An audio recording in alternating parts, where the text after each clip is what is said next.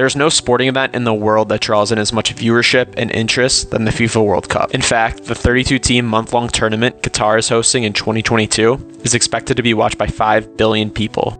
That's about 63% of the world's population. In 2018, a record 3.5 billion people tuned into the World Cup hosted in Russia, with 1.1 billion people watching the 90-minute finale. To put that in comparison, the 2022 Super Bowl was viewed by 112 million people worldwide. As a result of such a large-scale event, it is no surprise Qatar can reap numerous benefits that spread far beyond the realm of the sporting industry. Going back to 2010, the announcement for who would host the 2022 World Cup was handed down.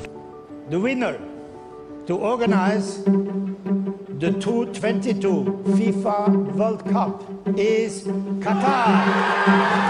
Qatar would defeat the United States, Australia, and South Korea to host the world's biggest sporting event. The decision was not without controversy. The small oil-rich country with just under 3 million people, situated on a peninsula in the Arabian Sea, covered with massive sand dunes and salt pains, had no history in the World Cup. They severely lacked any infrastructure to host such an event, and temperatures scorched 45 degrees centigrade or 113 degrees Fahrenheit during the months of June and July when the event usually takes place. To say Qatar winning the 2022 World Cup bid was met with universal disapproval would be quite an understatement.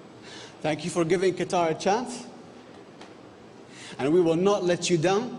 Set out to prove everyone wrong, they opened up their pockets, and over the last 12 years they completed the largest infrastructure project in World Cup history. They have reportedly been spending to the tune of nearly $400 million a week over the last decade to prepare for the FIFA one-month tournament. Qatar has built 7 new state-of-the-art stadiums from the ground up, installed an entire new network of roads and rail lines, expanded the Doha International Airport, as well as built out the hotel and guest capacity to 80,000 some rooms. Qatar even constructed a new city. The city of Lusail, which is scheduled to host the opening ceremonies and final match, didn't even exist 15 years ago.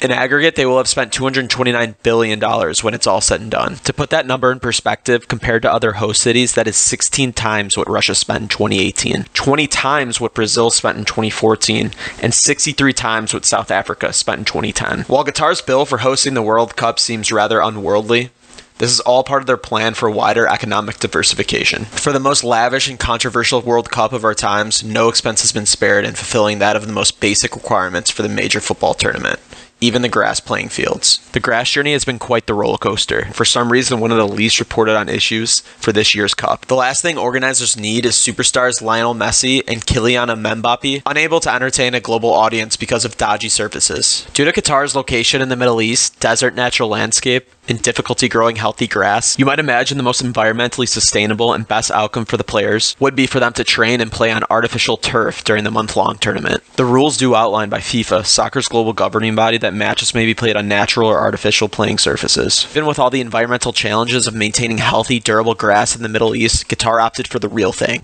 The World Cup bid evaluation report for Qatar contains a single explicit sentence regarding the grass. All stadiums will have grass pitches, so it was decided without question that Qatar would need to find the best grass they could find from a different region of the world that could withstand the harsh temperatures while maintaining an equitable playing field during the matches. Now, this is not unusual. In 2014, Brazil flew in Canadian grass to seed its playing fields. And Russia, during the 2018 World Cup, used a mixture of different types of grass seed from Denmark, Oregon, and Germany. The Qatari FIFA committee sought bids from dozens of different companies around the world to ultimately award the contract to a Dutch firm, Hendricks Grashouden, who are well known in the industry and have supplied turf for the major tournaments in recent years, including the 2006 World Cup, 2008 and 2016 European Championships. This was a huge win for the Dutch company, as the sheer amount of money involved in prestige and being awarded the World Cup contract is a dream for any business in the turf industry. With the type of grass picked out and the firm to supply it, they got to work, and over the last 6 years, groundskeepers in Qatar have been working year-round, flying in tons of seed, testing, harvesting, and maintaining 8 stadium pitches,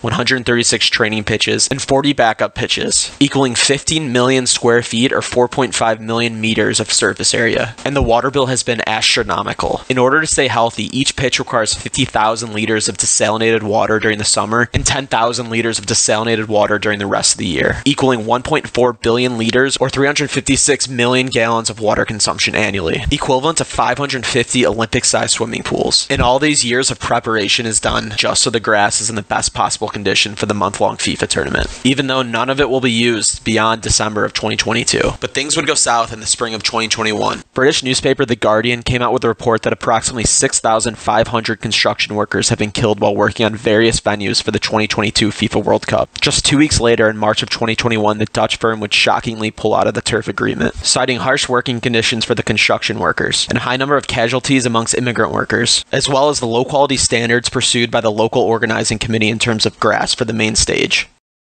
So with no football turf and 20 months until the tournament's start date, Qatar had to audible to a new turf vendor. A United States firm in Georgia would quickly step up, and since then they have flown in 140 tons of grass seed from the United States on climate-controlled aircrafts, working around the clock in an effort to be ready for FIFA 2022. The whole problem with all this is football pitches need a minimum of 14 months to be grown and harvested in a normal climate, and considering they have been working to perfect the Dutch grass for 6 years, time is not on their side. Organizers have declined to say how much the turf program has cost, but one can only imagine the billions spent in an effort to avoid any issues with the World Cup's most necessary element.